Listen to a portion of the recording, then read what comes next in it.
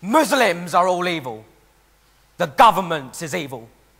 Capitalism is evil.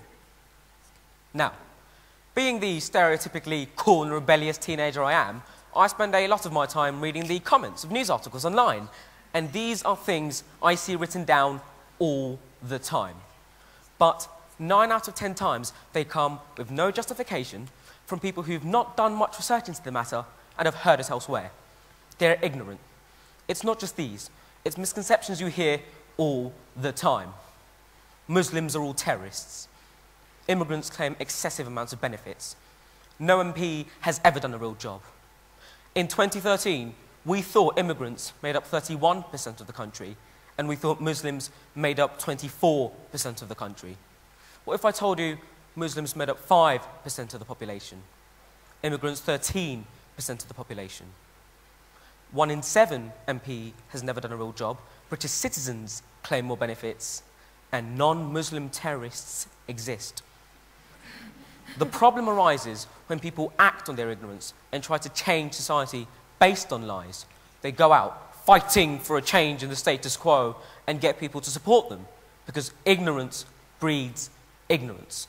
People go out fighting to change society based on false statistics or some sort of dodgy dossier, and if it works, well, we now have a society based on false principles, lies, deceit.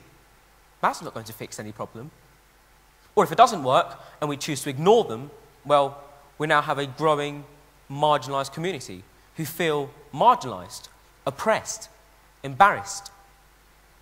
Definitely not going to fix the problem and creates a rift in mankind. Ignorance damages society. The comic works of the likes of Julius Streicher, paired with the propaganda of Joseph Goebbels and the militancy of Adolf Hitler, help lead people to believe that Jews were responsible for many of Germany's problems in the 30s. Allowing this view to fester and people accepting this view ignorantly led to the death of over 6 million Jews. Ignorance rips society apart. The solution, however, is very straightforward.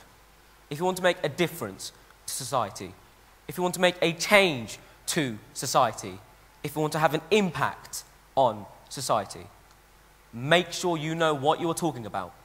It really is this simple. Read around it from multiple sources.